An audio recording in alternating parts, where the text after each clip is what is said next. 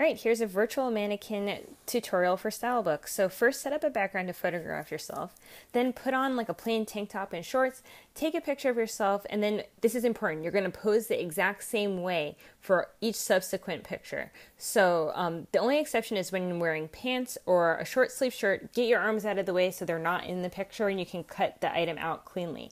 Then crop the picture and then put them all in one folder in your photos album so you can add them quickly. Next, while you're erasing, first use tap to erase to get rid of large areas of color. I like to tap my skin tone to try to erase most of myself really quickly.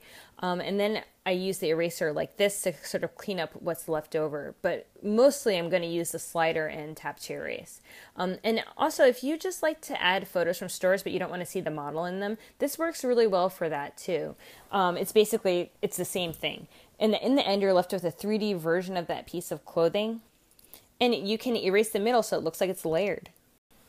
I had so much fun doing this, and I love how I can get a little preview of how the outfit will fit. And I also tried using store photos. So the left-hand pair of jeans is the one that I photographed, and the right-hand pair is the store photo. So these are secondhand jeans, so they're the exact same pair. But you can see the one that I took definitely looks better on my virtual mannequin.